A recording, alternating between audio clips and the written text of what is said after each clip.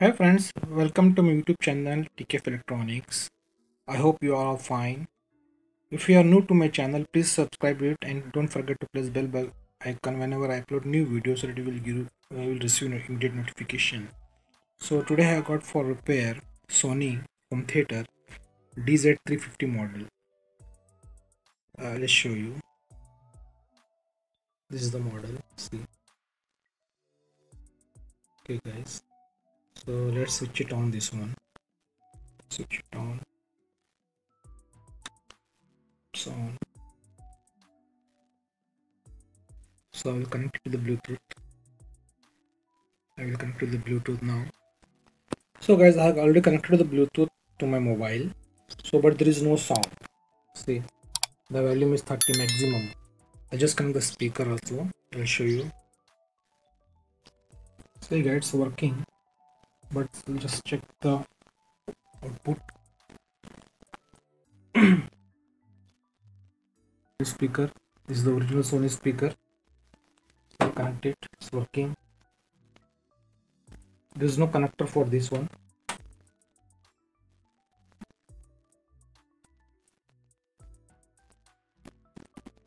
See guys, no sound output. So there is no output. All 6 not coming. See only. See, but the volume is full. See, volume is full. I'll just show you.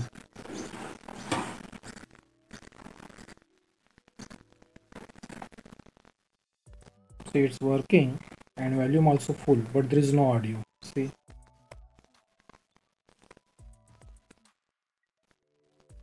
See maximum value, but still there is no audio.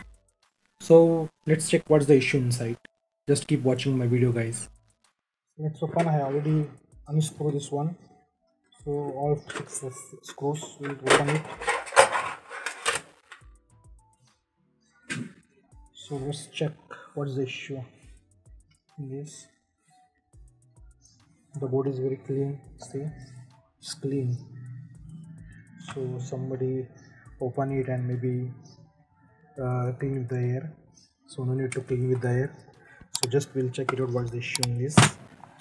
Just keep watching my video, guys. First we'll check some voltages on stream IC on this IC. As you know, there is no sound coming out from this AVR, from this home theater. So let's connect this to the ground. Okay guys, now we'll check some voltages. This stream IC EAS5538. On this pin number, we'll check the pin number 9 is plus B supply. So we'll check plus B is coming on or on pin number 9.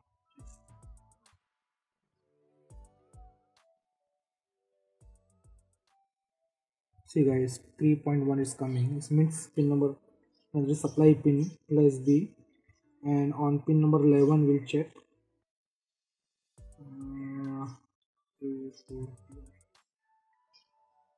On pin number 11, 1.4. This is also okay.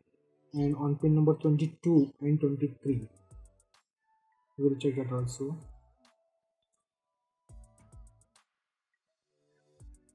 So on pin number 22, 21, 22,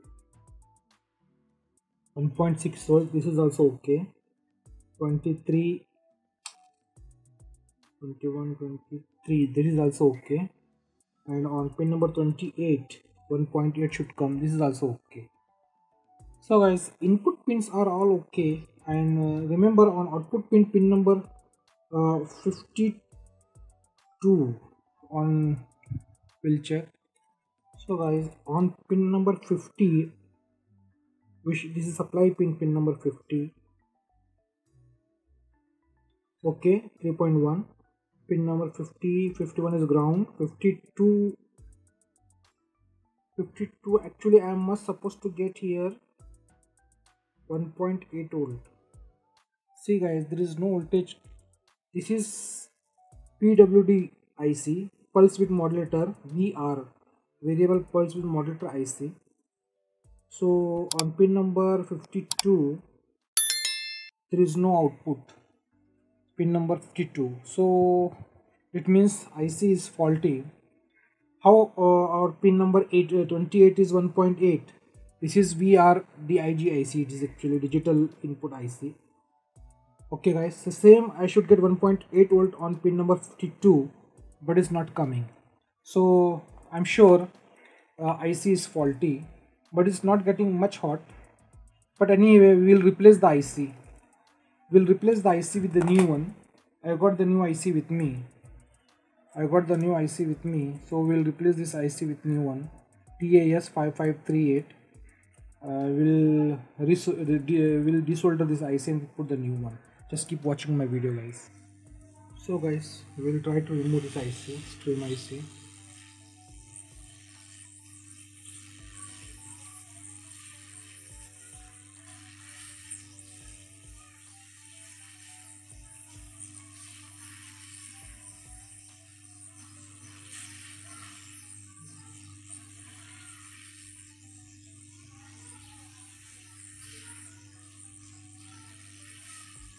So be careful, you should not damage the track. See guys, take out. It's hot. So it's quite hot. So we have removed the old defective IC. So now we'll change with the new one. This is the new one. So keep it this aside, the old one. So first clean the track, everything. Clean it completely neat so that when you solder it, will catch the solder very nicely. Guys, we have already cleaned the area. See, very nice. So now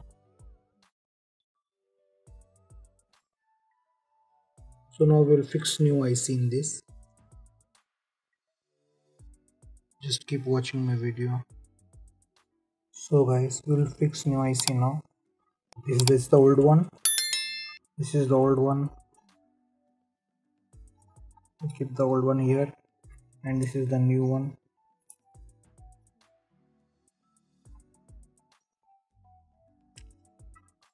So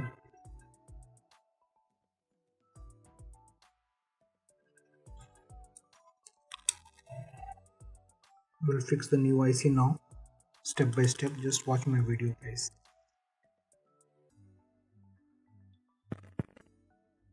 So guys, as you have seen, we changed this IC, stream IC task 5538 TAS 5538.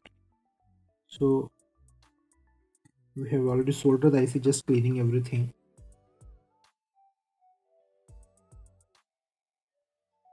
So guys, I'll just show you. So guys, we have soldered the IC. See, so it should be like that.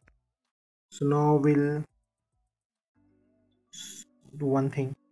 We'll give input signal and we'll check the audio output also. Just keep watching my video, guys. So guys, we have already connected to Bluetooth now.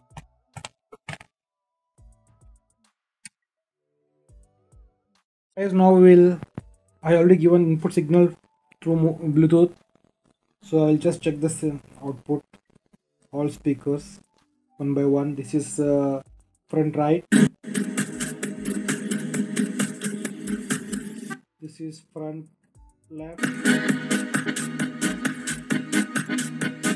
This is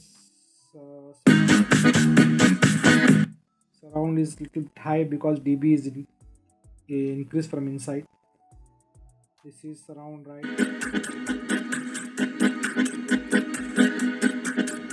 This is surround left.